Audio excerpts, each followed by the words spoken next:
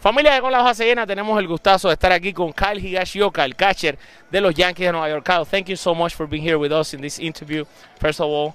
And we would like to talk to you because during the time, this is the Spanish podcast of the New York Yankees, and every time that we interview one of the pitchers, Latinos, they talk wonders about you. They always praise you and they say how much you have helped them with everything. What can you say about some of those guys that you've been together since the minor leagues?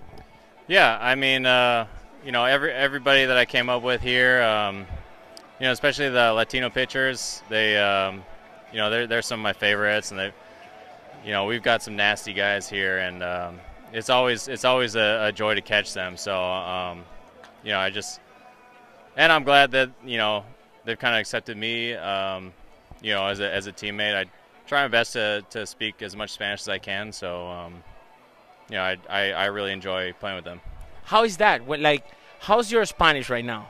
How, like, what, like, how's that communication? Because many of them, every time that we have them on the show, they say that how much you help them, and I always wonder, like, how's he Spanish? And they say, no, we understand each other, right? Yeah, yo puedo conversar en español, pero no puedo hablar con fluencia. Pero puede decir slider, recta, cambio. Yo puedo decir como casi todos los palabras de que vamos a usar en béisbol, pero otras cosas no sé. Wow, I'm very impressed. Thank you so much. Super bien. I mean, now staying on that point, when you guys are in the game, right? Many of the pitchers in the Yankees, also the American guys, but they relate to you so much because you've been in this organization for so long. What does it mean for you to be a Yankee? You know, it's always a privilege to be putting on the pinstripes every day. You know, it's no matter if we're good or if we're struggling. It's you know, this is the greatest organization in history. So just to be able to go out for this team every day is always an honor and a privilege, and it's never something you can take for granted. Who was that player or that baseball guy that you idolized when you were a kid? I liked a lot of guys. I mean, Ken Griffey Jr. was my first, you know, the first guy that I really just idolized. You know, he had the video game. I played it. You know, me too. He was the only guy. He was the only real player in the game. Yes, I remember. So, yeah, but Gary Sheffield was another one. Mike Piazza, Posada, Manny Ramirez. I mean, Andrew Jones. Those are kind of my guys. Wait, but so you made your dream come true, because this year I remember you being in Miami wearing that USA shirt on your chest, and you were there with Ken Griffey Jr.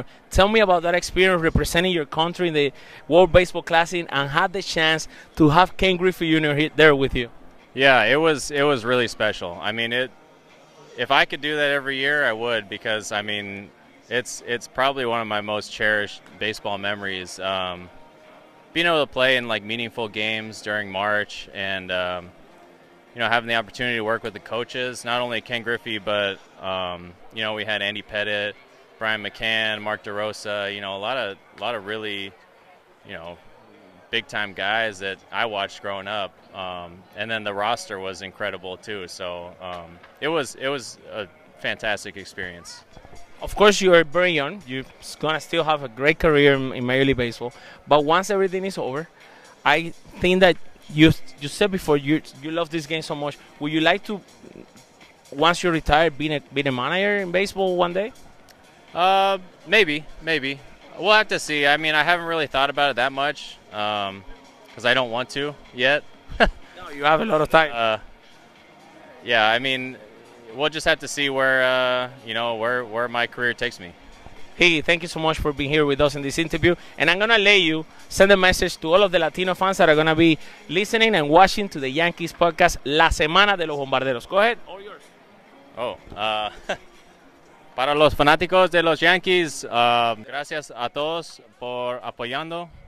La soporte es Yo estoy muy agradecido por todo el soporte.